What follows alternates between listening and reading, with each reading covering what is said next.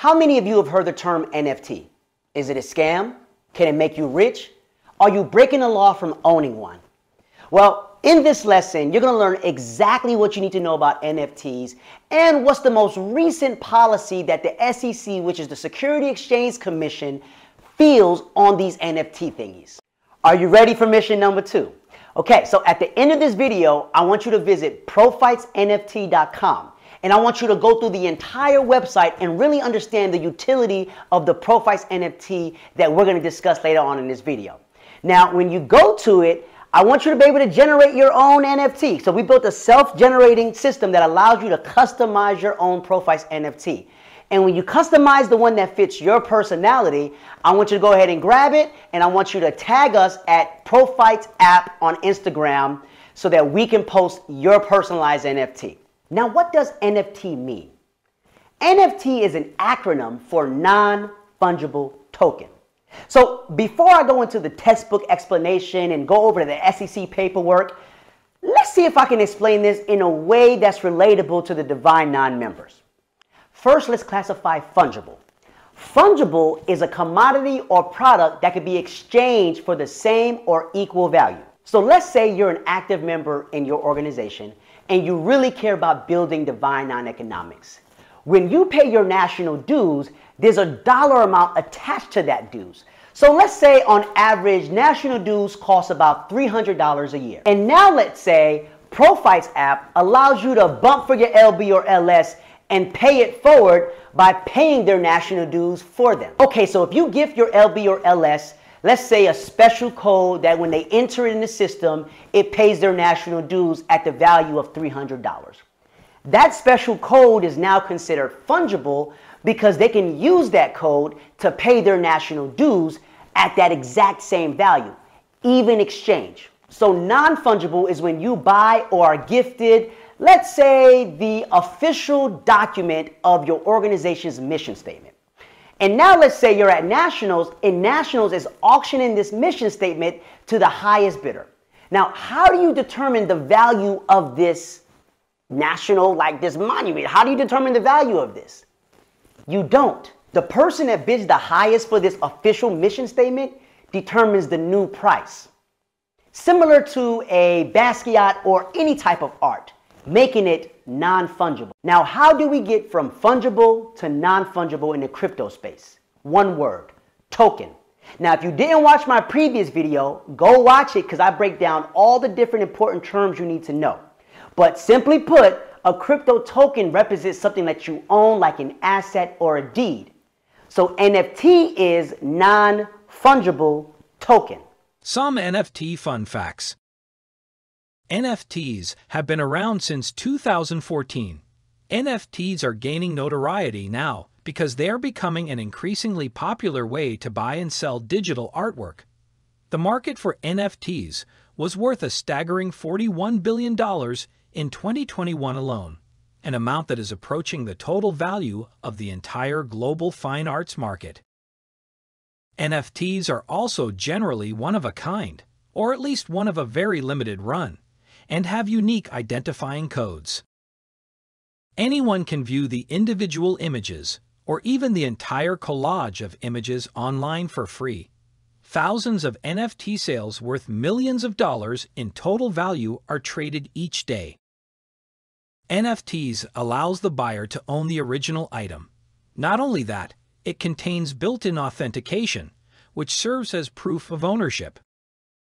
Each NFT has a digital signature that makes it impossible for NFTs to be exchanged for or equal to one another, hence, non-fungible. So now that you understand all that, what does the SEC/Security Exchange Commission says about all this? Now, as a Profites economic educator, I did some deep research as to why these NFTs are even considered illegal and a scam if it's revolutionizing the industry. So I went directly to the source. I went to the SEC.gov. The U.S. Security Exchange Commission, or SEC, is an independent agency of the United States federal government. Now, they were created during the Wall Street crash in 1929, and their primary purpose is to protect against market manipulation. So if you understand that, and then we do a deep dive as to kind of why they're involved with this crypto space, which is unregulated, they're trying to avoid market manipulation.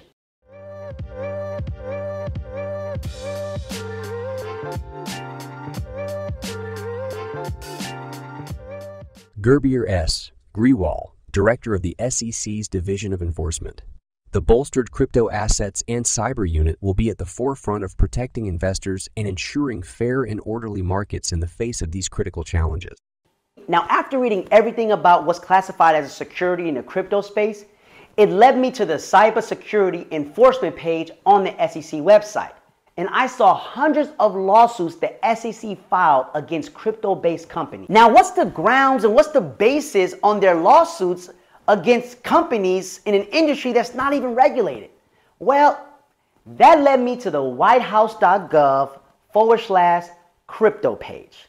And the first thing you see is the fact sheet, the climate and energy implications of crypto assets in the United States. If you've been paying attention, you see that the government is going real heavy on climate change. I'm just going to take y'all directly to the website and we're just going to see exactly what they have to say. Let's take a look.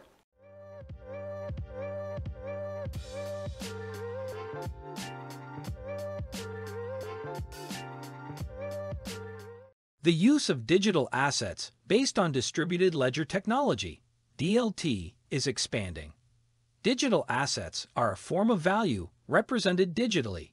As an emerging technological innovation, digital assets have provided some benefits and value for some residents and businesses in the United States, and have the potential for future benefits with emerging uses.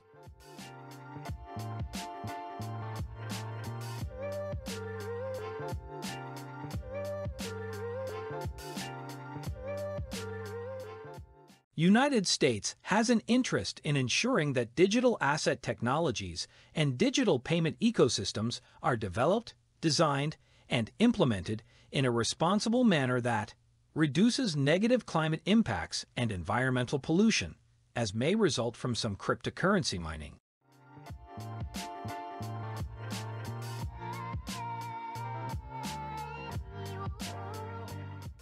The total number of on-chain crypto asset transactions is currently small compared to those of traditional financial services.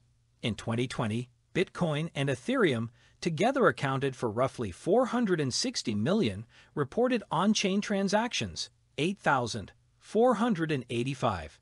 That same year, Visa, MasterCard, and American Express collectively processed an estimated 310 billion credit card payment transactions. So as you just saw, the information on that page is very detailed yet very vague because remember, their objective is to prevent market manipulation.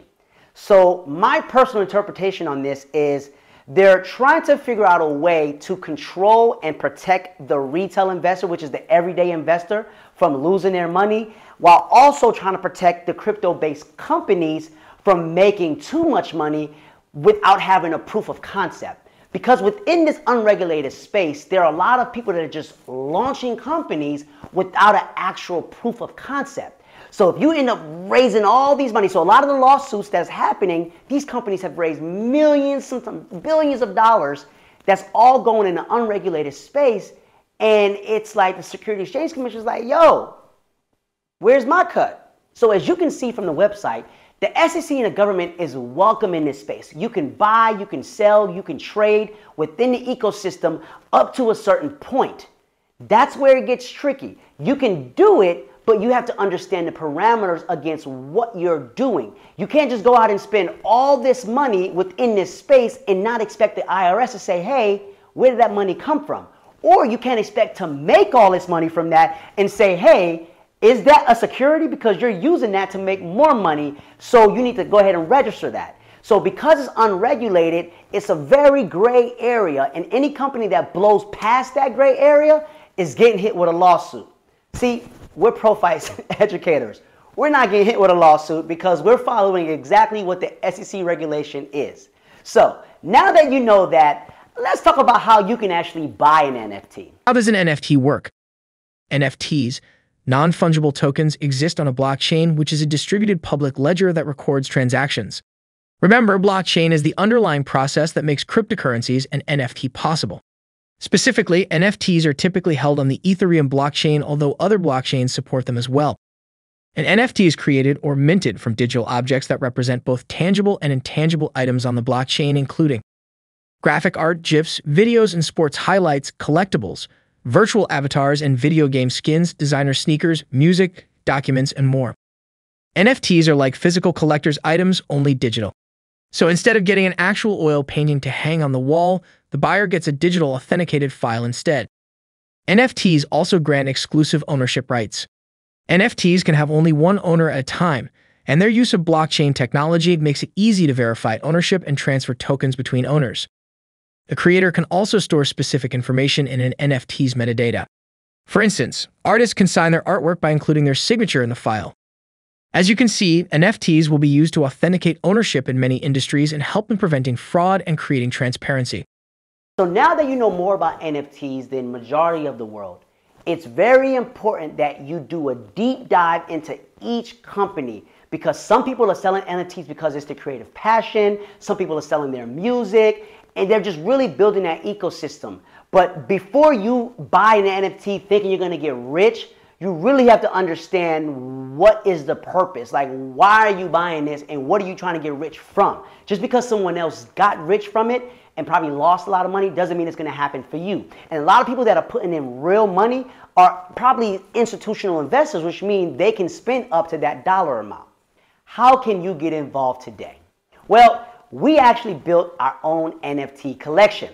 It's live, you can buy it, you can mint it, it can be yours. However, you have to be a Divine non-member. You have to be a verified Divine non-member on Prophytes app. So you're probably going to see a whole bunch of NFTs right here. So these are the Prophytes NFTs, right? And what's cool about these Prophytes NFTs is you can actually customize the NFT that you want that we're going to mint on the Ethereum blockchain.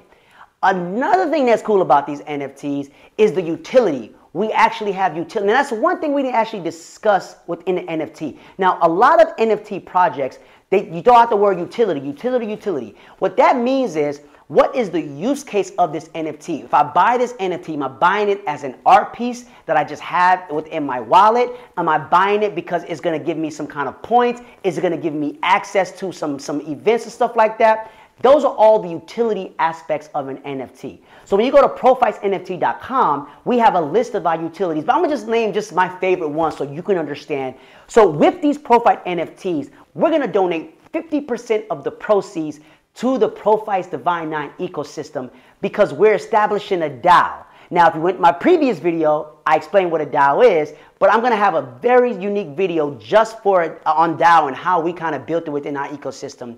Now, a DAO, again, is a decentralized autonomous organization, which pretty much means anybody that falls within that DAO structure gets a vote. And anything that falls within that DAO structure can't be changed because it's linked to a smart contract.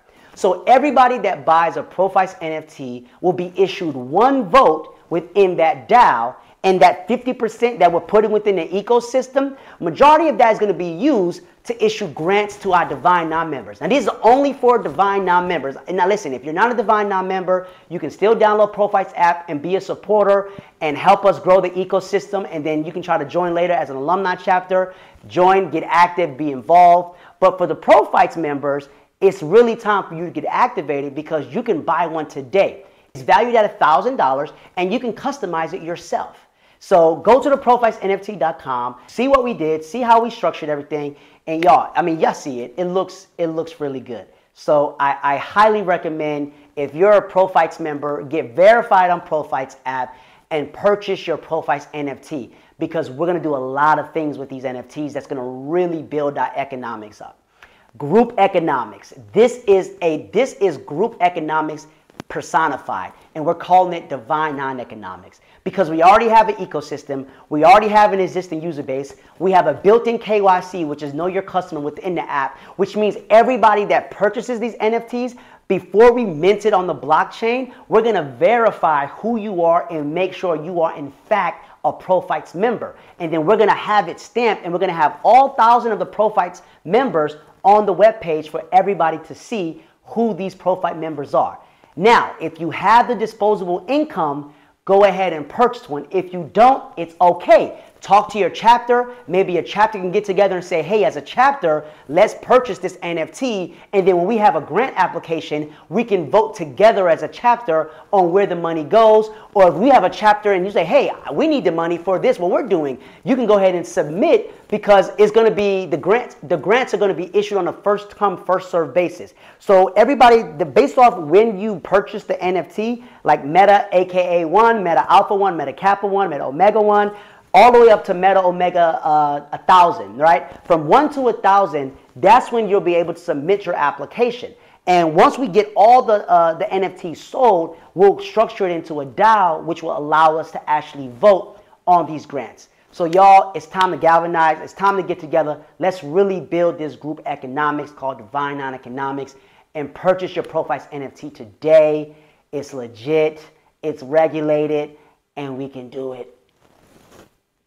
Profites United. My name is Lee Usher, and I'm the founder of Profites App. Our vision is to unite members and supporters of the Divine Nine organizations. At Profites, we built a self-sustaining revenue model that puts money back into the Divine Nine ecosystem, allowing us to support education, financial literacy, and community development. It's important that you get active today. Download Profites right now, profites.com.